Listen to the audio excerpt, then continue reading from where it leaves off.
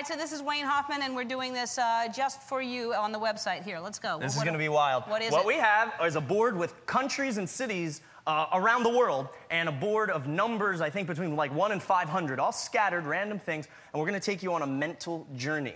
What we have are some darts, and you're going to be throwing a dart at each one of these boards to create an imaginary journey to where you're going to travel to. So step one, take this, and I want you to aim at the country board. You can aim for one in particular, or you can do it completely randomly. Your choice, aim and fire at any one of those cities or countries.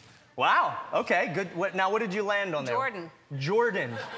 I don't think we'll be going to Jordan anytime soon, but that's just a hunch. But good job. Okay. Now we have the second one. Okay. We'll see how your aim is here. Take this, and this time, instead of aiming at the countries, aim for the numbers. Okay. And this will represent, I guess, your hotel room number. Okay. I don't know if they have hotels in Jordan. I would imagine at least one. Okay. So this will be your hotel room number in Jordan. Go for it. Now, hang on. It's kind of hard to see. What did you hit there? 369. 369. Now, let me ask you a question. Did you ever go to Jordan and stay in hotel room 369? Have not. Okay, I had a feeling. Before the show, I put something inside of my shoe in my dressing room. A piece of paper folded up. I want you to open this and read what I had written. Yeah, don't worry. And I want you to open and read out loud what I had written on that piece of paper on the other side. Turn it upside.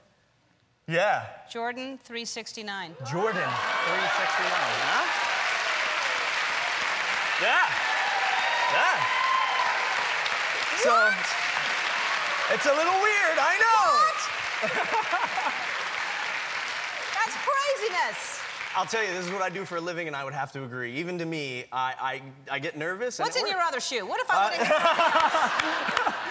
Well, How many pieces of paper do you have in there? I'm glad you didn't go to Djibouti. Yeah. I don't even know if that's how you pronounce it. It's weird. There's a lot of weird stuff up there. Wayne, that's amazing. Thank you. Thank you. You're amazing. Thank you so much for being here. Thank you.